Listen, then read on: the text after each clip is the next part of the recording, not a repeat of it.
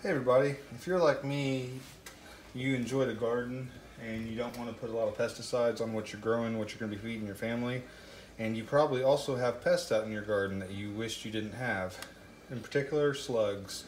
So we have a large lettuce bed, and right now there's quite a few slugs on there, so every day we go to harvest, we're finding slugs on the leaves. So in order to take care of that, I'm going to show you how you can make a couple slug traps with items you probably have sitting around the house. So I had some expired sour cream in the fridge, so I went ahead and cleaned out those containers.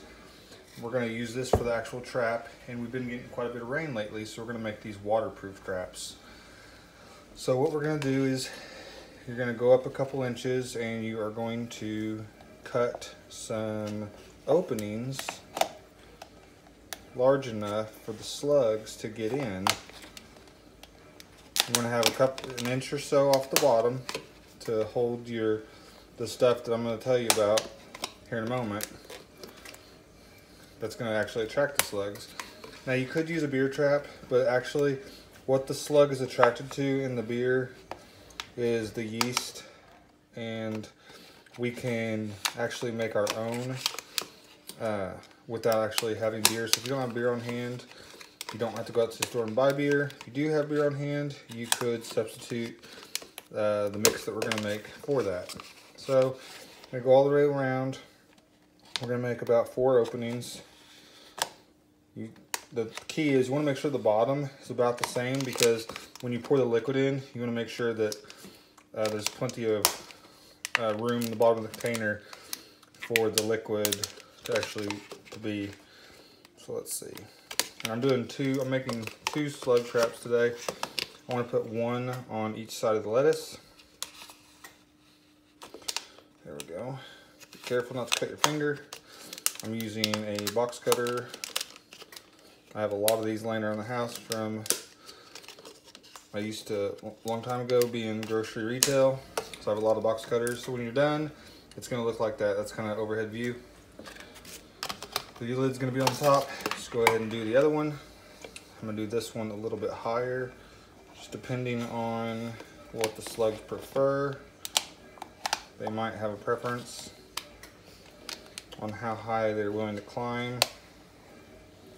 So we'll see. You can also use scissors if you want.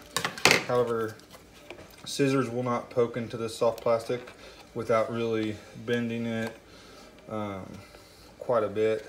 So this box cutter is extremely sharp. Now you can use the scissors to cut the ends like that,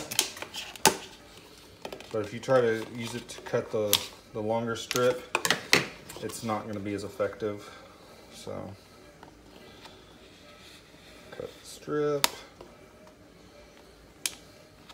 cut the strip, come in with scissors, cut the end, cut the end.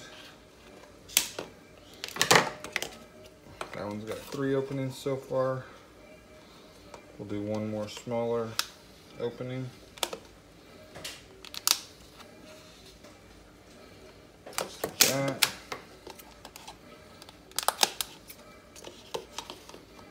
All right. So as you can see, there we go. Now, to actually make the mix, you're going to need 3 ingredients. Water, or 4 ingredients. Water, sugar, flour, and yeast. So per cup of water, you're going to need 1 teaspoon of sugar, 1 teaspoon of flour, and 1 teaspoon of yeast. Right now I'm filling up my jar of water. I'm going to make 2 cups of this mixture. And then we're going to take it outside and we're going to pour it in the traps. So I just filled this up with 2 cups of water. Get my teaspoon measure. Since I'm doing 2 cups, I'm going to do 2 teaspoons of sugar.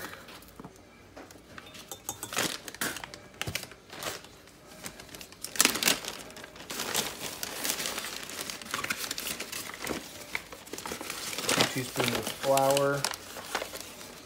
I think I might have misspoke earlier. per cup you do 1 teaspoon of flour, 1 teaspoon of sugar, and 1/2 teaspoon of yeast. So I did 2 flour, 2 sugar, since I'm doing 2 cups, and then I'm going to do 1 teaspoon of yeast. All right, once you get all those ingredients put into, and you don't have to use a mason jar, I'm just using a mason jar, that way I can shake it up really well.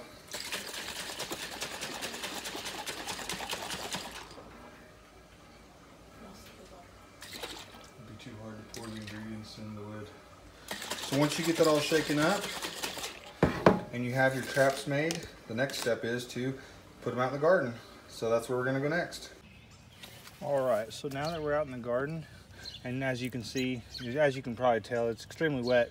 We've had like 9 days of straight rain. So the waterproof trap is definitely gonna be nice. Just gonna put that in on the ground, kind of push it in a little bit, push it down a little bit, and then you're gonna take the mixture and you're gonna pour it in just so that it's up to the bottom edge of those slits that we made. Now what's gonna happen is the slugs are gonna crawl up the side of the container, and then they're gonna go in and they're actually gonna drown. People used to think they used a beer trap because they'd go in and, like, I don't know, get intoxicated or something and not be able to get out, but actually they just go in and drown. So that's what's going on. Yeah, so that's all there is to it. We're gonna put 1 trap there and put 1 on this side. You're just wanting to give the slugs something to go towards that's gonna be more appealing than the lettuce. So they're really attracted to the smell of this concoction. And you want to, a little tip is, you're gonna wanna check on this at least every 2 days, especially if it's warmer outside, because that yeast mixture is going to start smelling really bad, and you're going to have slugs in there. They're going to be, you know, dying, and you don't want it to get all nasty and then accidentally spill that nasty concoction on your produce. But yeah, this is definitely going to be helpful in reducing our slug issue.